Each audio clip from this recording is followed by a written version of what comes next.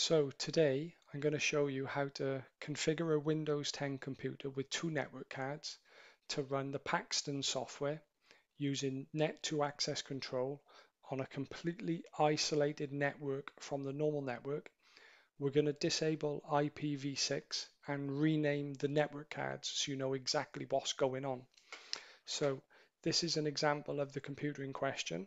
We're going to rename the onboard NIC here, and we're going to rename the additional NIC we've put in Paxton LAN. So I've got the Paxton LAN connected to a switch already. So if we go down, right click and open Network and Internet Settings, click on Ethernet and change adapter options. Like I said, the NIC I have here, which is the Paxton LAN, the additional card, this is the one we're working on first. So we're going to rename it and we're going to call it Paxton LAN. Okay. We're now going to disable IPv6. So right click, Properties, scroll down to IPv6, take the check away and click OK. We're going to do the same with the onboard NIC. So the onboard NIC being this one here. So we're going to right click, rename,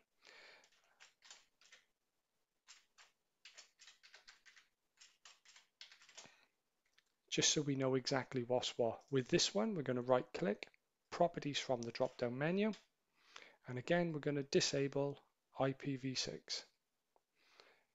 We're not going to change any other settings, so that's fine.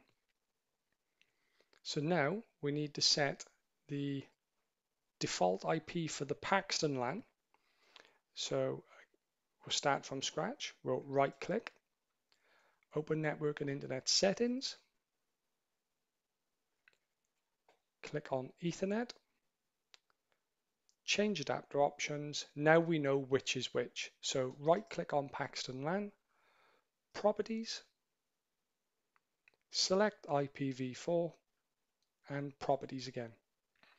Now for the purpose of this demo, I've been asked to include these IPs.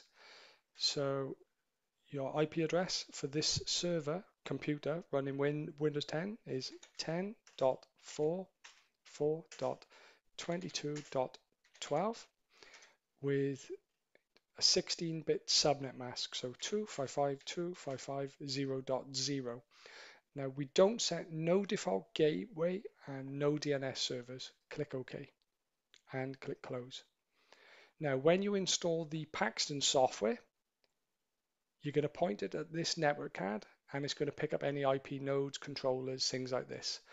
When the company you're using this computer in connect to their production network, this is the network card they'll connect to.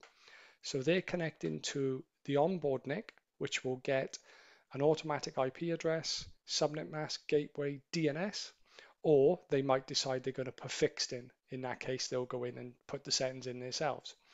Ours have been set here. This is the one we named Paxton LAN, and we gave this the IP config of